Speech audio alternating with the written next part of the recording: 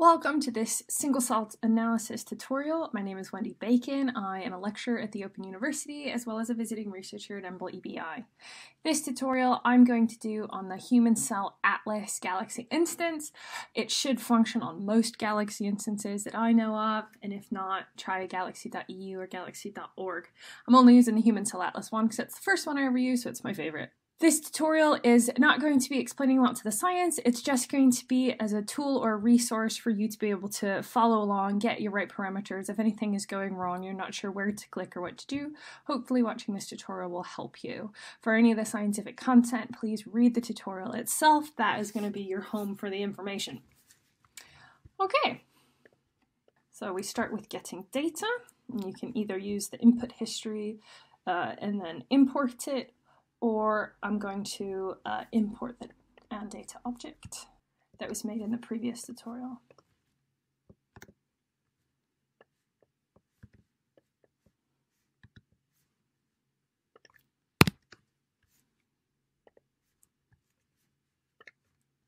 So this can sometimes take a while, so I'm going to copy the link to the input history.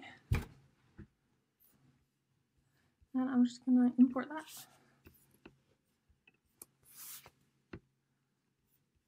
Cool. Okay. Rename of the history. And then make sure, is it H5AD? Yes, it is. As part of the first question, you might be inspecting the data object. And again, if you're using the tutorial version, you can just click. So I can just click on that and then I'm sorted. And then I want to do that a few more times. I want to see the obs and the genes. Okay, and then we can look at all sorts of our lovely information. Okay, and then we're going to plot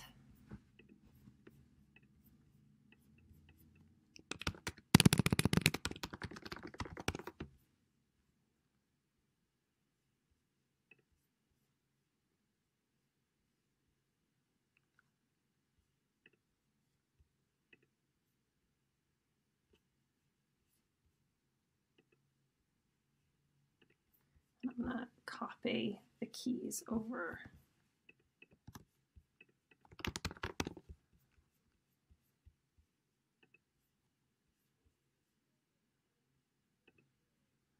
And I want to do the same thing again.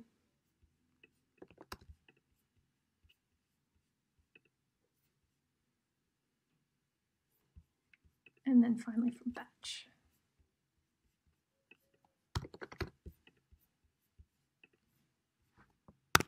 And then I'm going to make some scatter plots.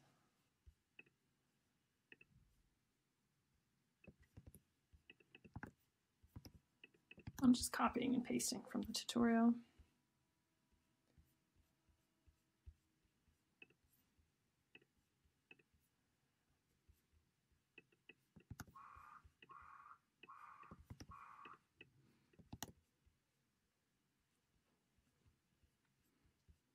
And I mean, you can pretty much use anything in your OBS information.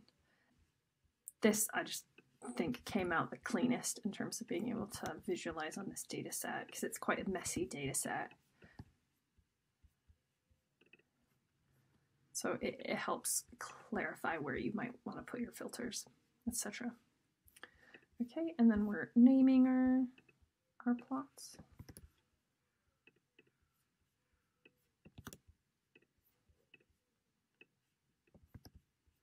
That's just for easy access because you end up with quite a lot of plots on here.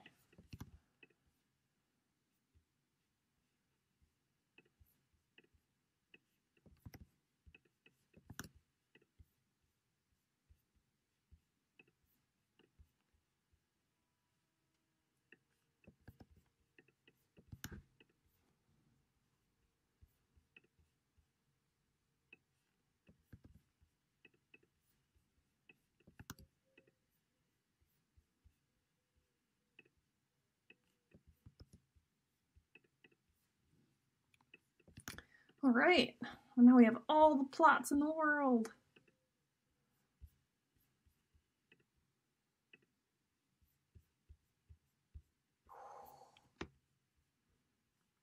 And you can also, if you want, you can enable Scratchbook, and then you can sort of look at the plots. You can resize that. You can look at the plots side by side. So if I then click off this, and then I also have that, well, now I can sort of look at the two plots at the same time, and that's quite handy when you're using Scratchbook. So that's a little handy utility within Galaxy. Okay, and then you're going to be given lots of different questions to analyze what's going on in each of the plots, and then it's time to apply the filters. So. Very easy to accidentally hit the Surrat on here, by the way, when you're searching, so make sure you don't do that. And I'm going to do the standard.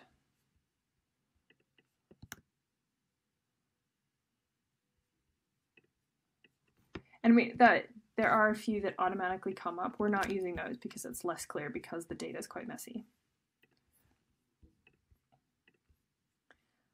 So I do that.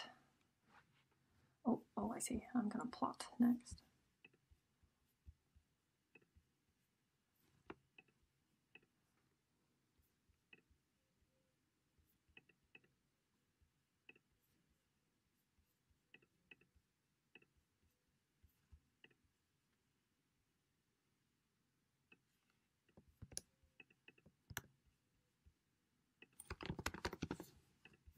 And we're looking at genotype just because that's our most important variable. To be fair, you want all the variables to be as similar as possible in terms of like sequencing depth and output. So that's an important thing to keep in mind when you're setting up. And then I'm going to inspect.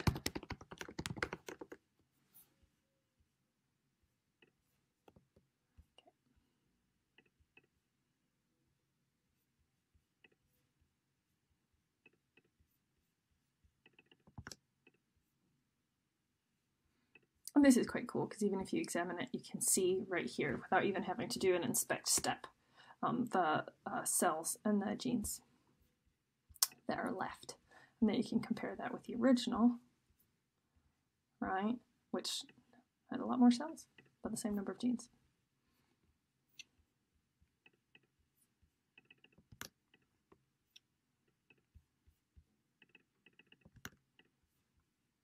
So you can look at this and see each of your different parameters and what's happened. You can compare it with the previous one and say, oh, look at these different batches. How cool is that? I think actually the best way to set this up right now is to say we want violin genotype. So I'm going to enable Scratchbook, violin by genotype, right? And then I also want this violin as well, so I can see what's changed. So you can look and say, oh, that's not really done anything. Let's look over here. And we can see now we're seeing a much more significant change because that's what we were filtering by. We've sort of done a cutoff of this bottom, for better or for worse. All right, and then now we're going to filter total counts as opposed to gene counts. So I'm just going to cheat and redo this step. I want to filter by total counts rather than the log 1p of gene counts. And we're going to go with 6.3. It'll always be higher than your genes because you are expecting to have multiple copies of a transcript. Well, not copies, not PCR amplicons rather, but copies that the cell has made. It should have more than one transcript of a given expressed gene. So you would want to put your cutoff higher. And then we repeat our plot.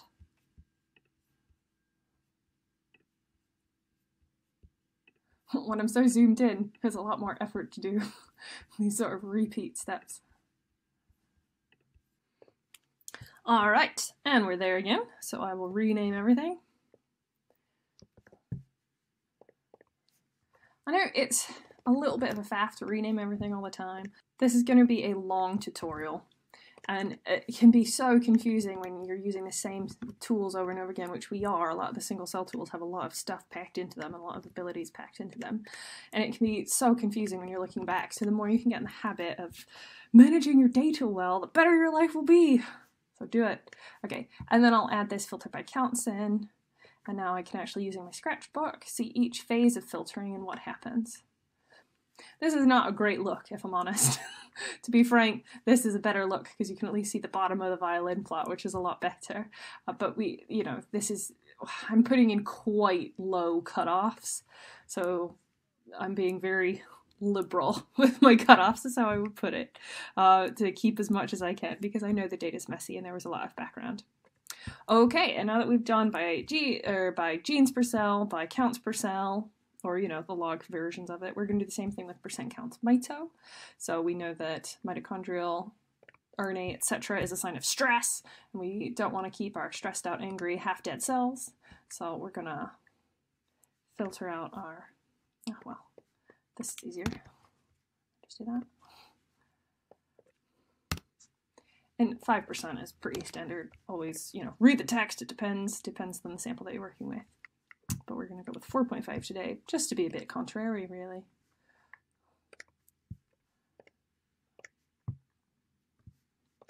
I always think the ultimate test of your data is how well it survives weird analyses.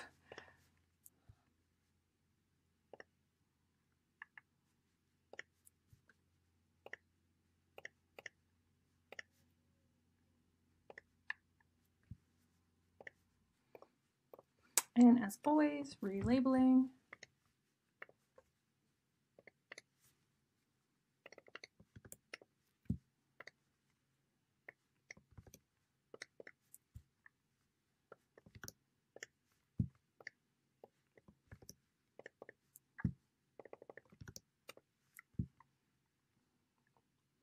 And we can again look at all of our plots. 1, 2, 3.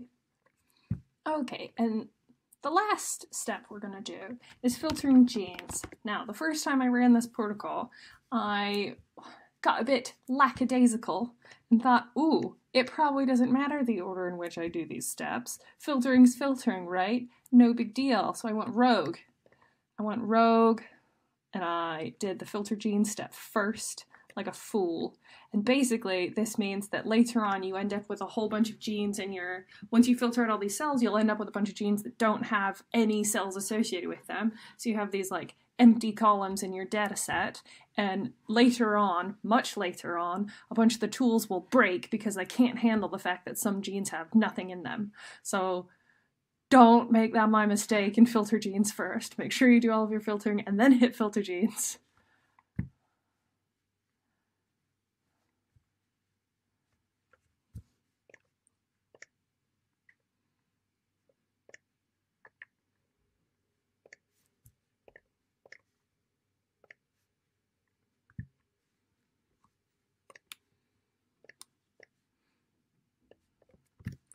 I always love making these videos because making the videos takes, as long as it takes you guys to get through the tutorial. But then the final video output at the end, when you edit out all of the time of waiting for stuff, is much shorter and it seems so efficient. So if steps are taking longer than you're seeing in the video, it's because I edit out all of the other time waiting. All right, onward with the processing. You know what? I'm just gonna, if I search Scamp it here, usually, it'll be a lot easier for me to find all the stuff that I want. Although if you're using the tutorial mode, then you're pretty much good to go. Okay, normalizing some data. Yes, number 20. Let's do that.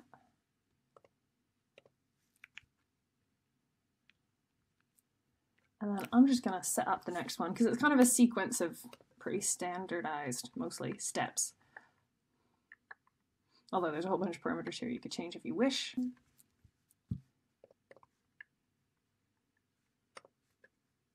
Okay, and then scale data,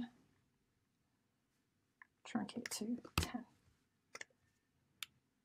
And then we're going to run PCA. So this is our first, well, I guess find variable genes, you're also downsampling a bit.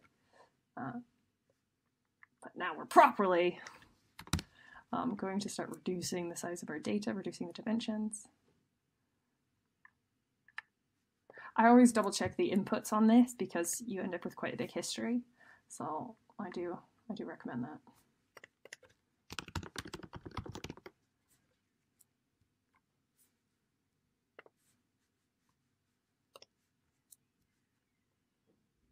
Yes, I want that.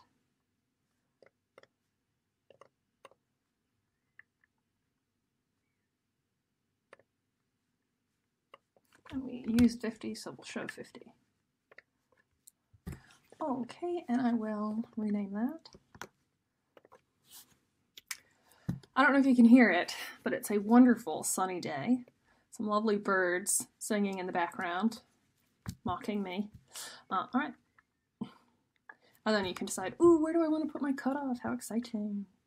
Okay, onto our compute graph. Oh, bad. No space, no space. Right, so this is where we're defining our nearest neighbor graph and trying to put everything on like a single graph as opposed to 1001 dimensions. Okay, let's just check. I want 15 neighbors, sure. And then the number of PCs, we're going to use 20 because that's what we've determined from the previous plot, or at least such is what we think.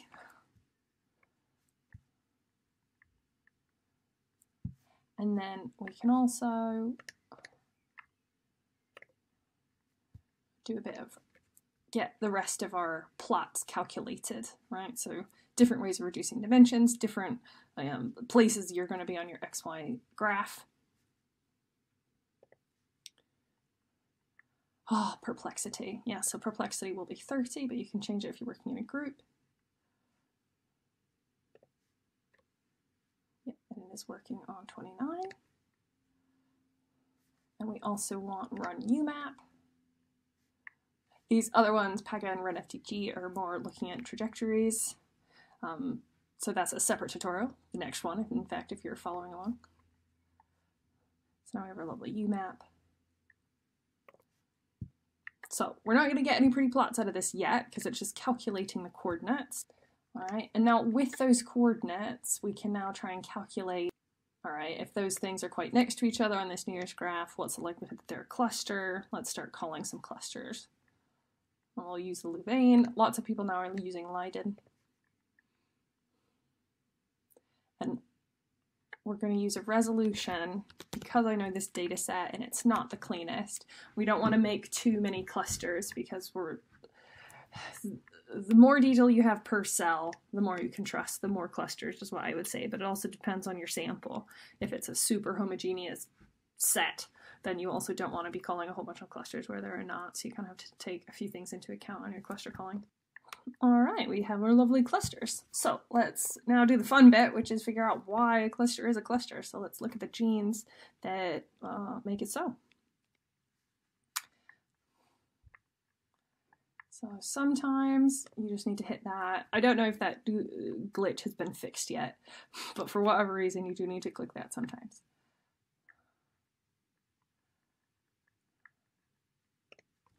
Loads of parameters you can change there.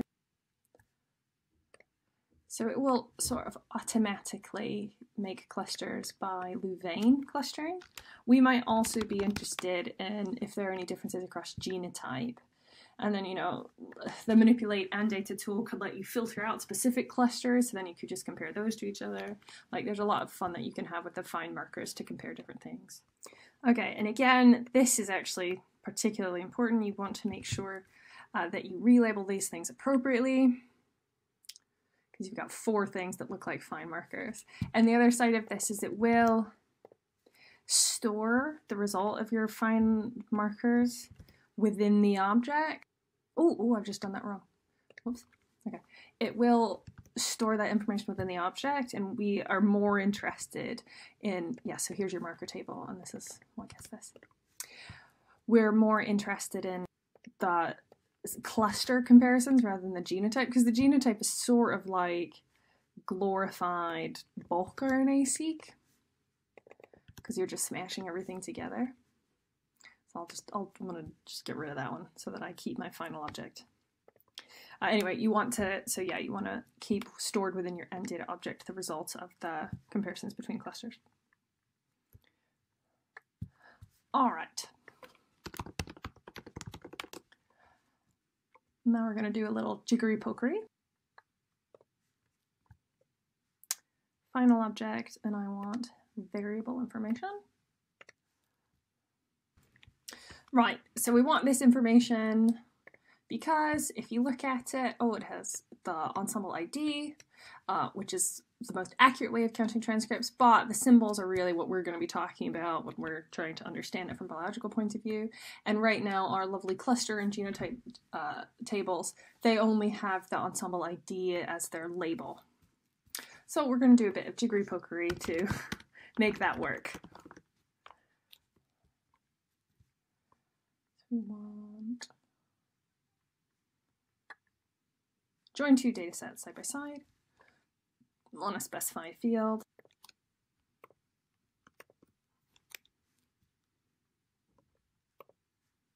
And their column 4 is the one that has that ensemble ID. Yes, that's what we want. And column 2. That's yes, yes, no, yes. Now, at this point, I strongly recommend checking, because sometimes the order will be a little bit bizarre, so you just want to make sure you have the right number.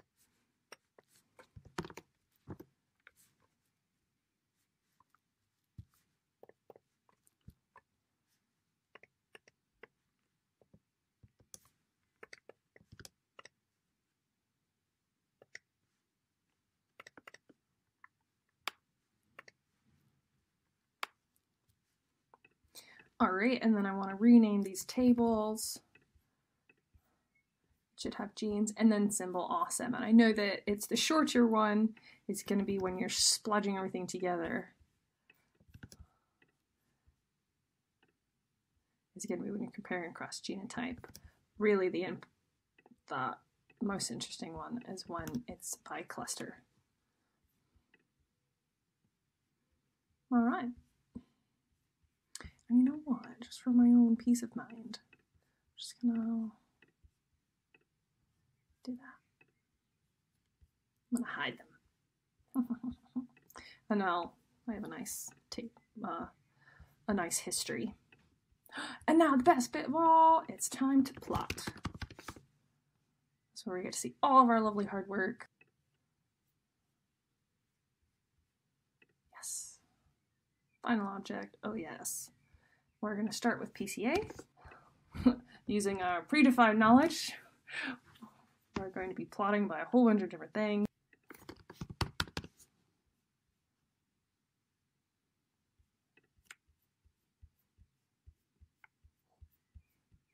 Lots of different bits and bobs for changing how your plot looks, essentially. And then I'm going to do the same thing for Tisney.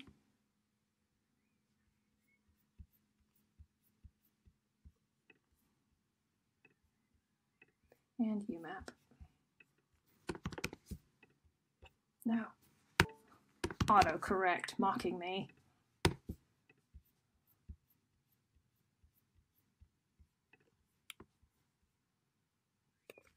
And we're there! Oh, there's buckets and buckets of information you can now get from these images.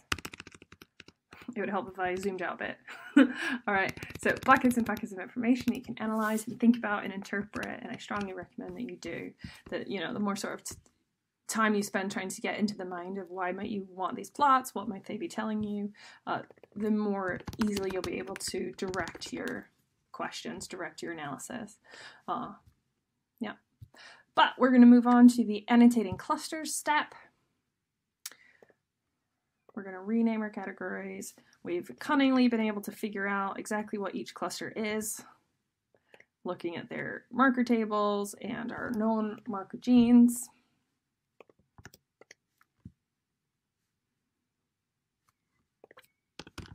And so rather than have them be named cluster 0, we're going to give them their actual names, cell type names, and then we don't want to necessarily delete that. Especially, you know, if you look at the marker table, it will be cluster 0, cluster 1. So it would be nice, although I suppose you could just run the marker table again using the new categories, and that would work too. We'll just add them back in as well.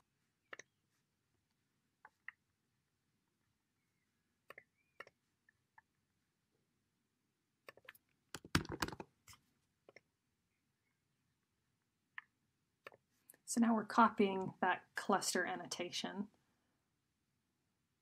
back into your original object. And then that means we essentially have Louvain and Louvain underscore 0. So that's not ideal. And now it's called Louvain 0, and we don't really want that. Actually, I'm going to get a fresh one so I don't accidentally repeat the same thing again. So we don't want it to be called Louvain. We want it to be called cell type.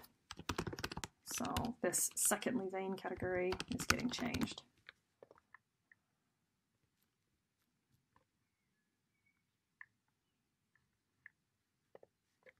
There we go. And now we have Louvain and cell type. So that's a lot nicer. So we're gonna rename this our final cell annotated object. So if we want to now plot that so that we get our lovely labels, we can rerun one of these and just run it on the final object. And then we can add in cell type.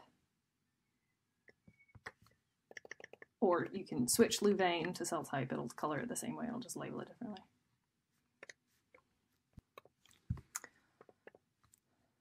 And now if we look at the plot, it's labeled by cell type rather than number, and that's cool.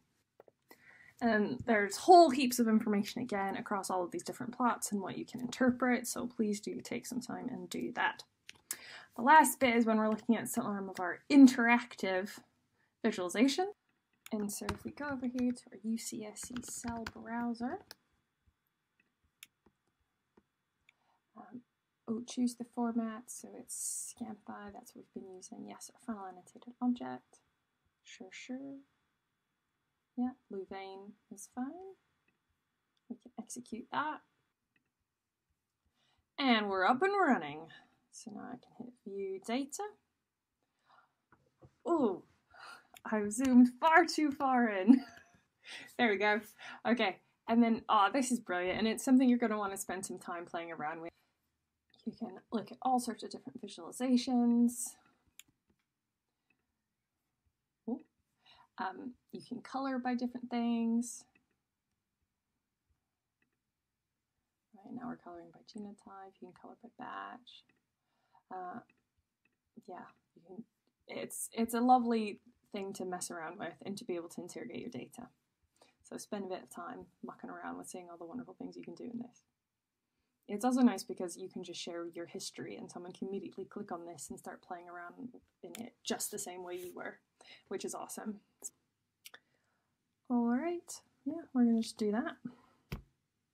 Alright, and it's finally changed to I'm ready, so I'll click here to display.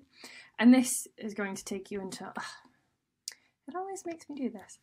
That's fine. The interactive viewers, for whatever reason, always catch out my security stuff. No, what I will find sometimes, if this happens to you and it says proxy target missing, I don't know why it glitches this way. It is, I promise it's worth the pain, okay? Just run it again and then leave it for a few minutes before trying to look at it. As I said, if this plays you up or if it says proxy target missing or something, just exit, leave it for a minute, and then come back and do it again, and then leave it for like 5 minutes, and then usually you'll get this happen, which is pretty great. So, sure.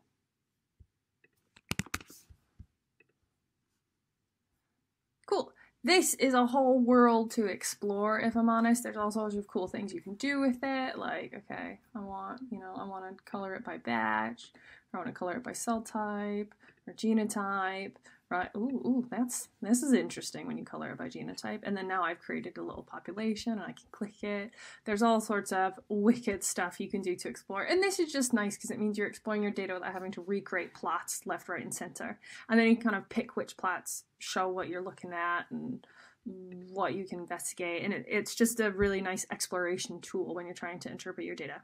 All right, and then just make sure to come here and hit stop when you're done looking through that tool.